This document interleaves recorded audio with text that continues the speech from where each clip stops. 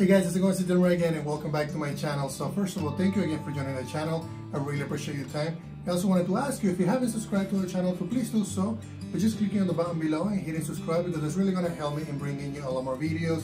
Today I'm pretty excited because I'm going to continue the bridge for iOS that I've been building in Unity, and I gave you a lot of functionality. We also walked through a lot of the functionality that I built, and then what I'm going to be doing today is basically walk you through extending that functionality, because one of my subscribers asked me, Dilmer, how I can retrieve information from iCloud, how I can save information to iCloud, and that is the functionality that I added, and I want to show you how it works in the code, and we're going to be working together in actually analyzing the code and how you can implement it and call it from within Unity. So let's jump into Unity and start working on it.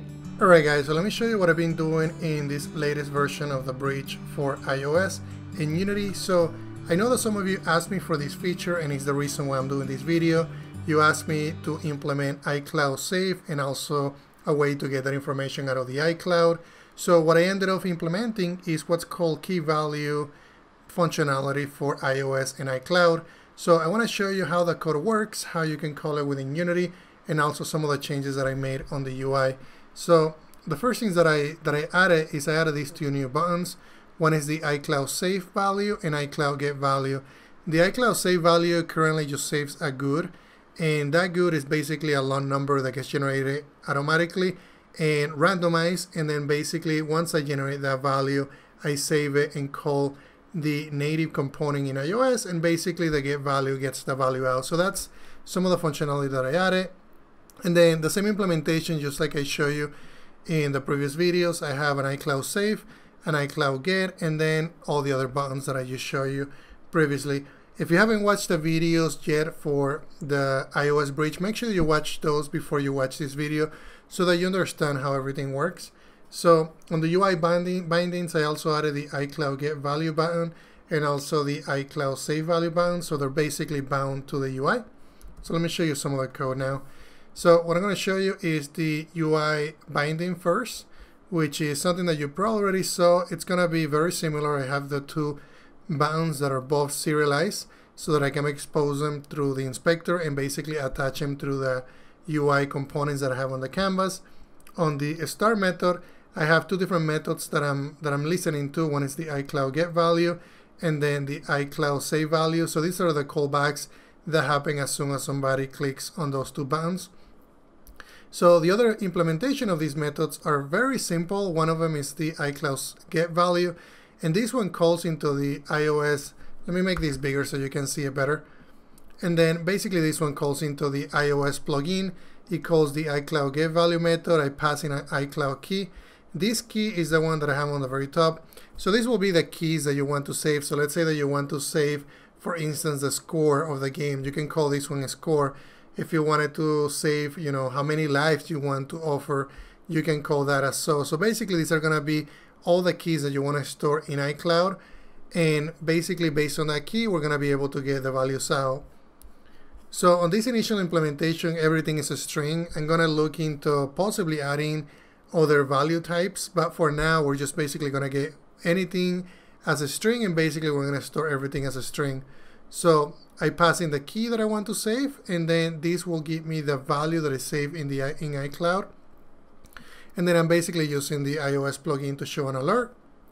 I also have a nullable check and an empty check to determine if this value is empty or null. If it's empty or null, then I'm saying, okay, nothing has been saved yet, and then otherwise I basically display the value. The reason why I'm doing this is because if you don't set up the entitlements, or for whatever reason you can't connect to the internet, I want to make sure that you can see that alert saying that the value hasn't been saved yet. The other method that I have here is the iCloud Save value. So I told you in the beginning of the video that I'm basically generating a good. So this good gets generated by calling system.good.new good, and then basically passing it to a string. So, and then I get the value back as a string. Then the next thing that I do, I call the iCloud Save value. I pass in the key that I want to store in iCloud, and also the value that I want to store in iCloud, which happens to be a string in this case. And then I was trying to find out what I wanted to return, and I decided to return a boolean, and this boolean will tell us if the value was saved successfully or if it wasn't saved successfully. If it was saved as a success, then I show an alert, and I show iCloud value was saved successfully, and I also show you the value just in case. And then if it wasn't saved for some reason, then I also show you the failure. Let me make these a little smaller so that we can see everything. So that's what I did on the UI bindings. I'm going to show you the next piece, which is going to be the actual iOS plugin. So on the iOS plugin, it's fairly simple, just like I did on the other methods. I have, you know, an string for the iCloud get value method, and I'm passing a key. And then for saving a value, I'm basically doing a key and a value, and I return a boolean to determine if something was saved or not. If it was successfully saved, this will be true. Otherwise, this will be false. And then the other methods that call into those native C methods are going to be down here. And they're basically these two. It's basically the same signature, except it doesn't have underscore.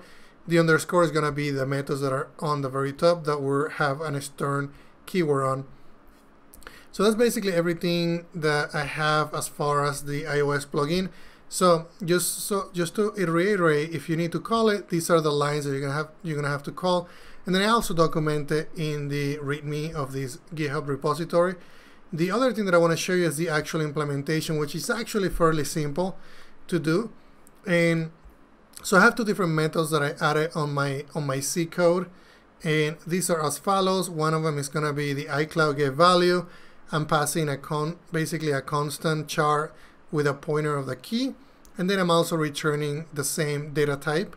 The reason why I return the same data type is because we're returning a string, just like I did on the battery level. Is the same implementation, and I'm also doing a string copy, which calls into this method to create a copy of the char pointer that I get back. And then what I'm doing in here, if I want to get a value, I'm passing a key. I also pass in a key to the iCloud get value method that I have above that I'm going to show you later. And then I'm also converting this to UTF-8 string when I get it back. Then to save a value, I'm basically passing a key and a value. And then I have a method that I have above that I'm going to show you as well, where I pass in a string. So I convert this from const char pointer key to an actual string, and I do the same thing with the value. So now if we go right above it, this is the implementation. It's actually fairly simple, and I keep saying that because it is one line of code, actually 2 lines with the return. But if I want to get a value from iCloud, all I have to do is call this ns ubiquitous key value store, and then I have my variable, and then I said, okay, give me the default store, and then I look up the value by the key, and then I return that value. If I want to save something, I do something similar. I'm passing in a string for the key, a string for the value, and then I get my cloud store, and then I set the value, and then I pass in the key for the value that I'm going to be storing in iCloud. And then I basically save it and synchronize it and get the value back, which if you look at the signature of the synchronize, it basically returns a bool, and then that's what I'm returning back to the user. So just keep in mind that this is going to be a bool, an Objective-C bool. But if you want to convert that to a C bool, you don't have to do anything. I was trying to do a conversion, but this actually works really well. I'm returning just a bool, and it basically maps to a real bool. So that's basically that implementation. Nothing changing here. So the next thing that I want to show you is how this works in the simulator. So if we go here, let me see if I can make this bigger so you can see better. If not, I can just, there we go. See if I can make it a little bit bigger and maybe move it up. There we go. So everything here still works. You know, if I do a basic alert, if I do a confirmation, see that I get a call back, and then everything else is working. So if I want to get a value, I'm going to get a value from my cloud that is a good. If I want to save a new value, you can look at that good. We can look at the ending of the good, which is FC4.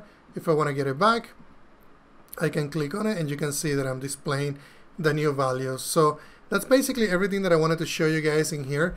And lastly, let me just show you that this is being checked into source control, and you're more than welcome to use it in your own games and also extend it if you need to.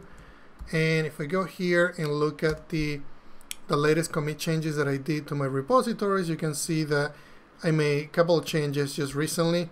If we go here, I also documented what you saw in the code. So if you look at the methods on the very bottom, you're gonna see if I want to save something to iCloud, this is what you need to call. If you want to get something out of iCloud, this is what you need to call. And this piece right here is very important. If you don't do this, it's not gonna work. Make sure that you have an entitlement requirement that basically tells the iTunes, in iOS, that you want to use this, basically that you're entitled to use this functionality. And these are the entitlements that you need. You need a key for the iCloud container identifier, and you also need a key for the Ubiquiti key store identifier. Alright guys, that's everything that I wanted to show you guys. Thank you. Alright guys, thank you much for watching this video. I really appreciate your time, and if you have any questions about what I just showed you, please let me know in the comments.